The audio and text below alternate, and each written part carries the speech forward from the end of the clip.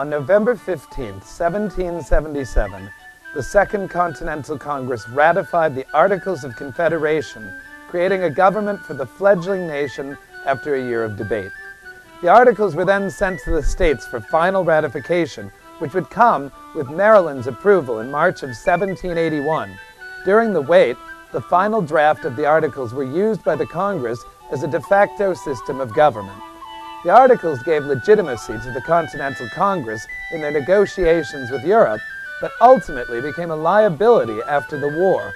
In 1789, the articles were replaced with the U.S. Constitution, which allowed for a stronger national government with a president, courts, and the power to tax. This Day in History brought to you by the Freedom Trail Foundation, partnered with the Massachusetts Teachers Association to bring history to life.